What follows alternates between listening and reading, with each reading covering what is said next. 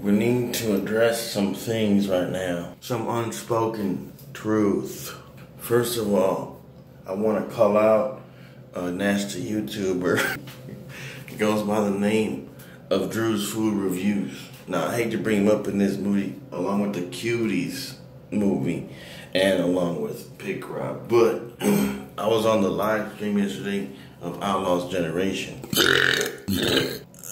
And he was saying that basically Drew's Food Reviews was calling him uncalled names, inappropriate names, bad names, evil names, stupid names.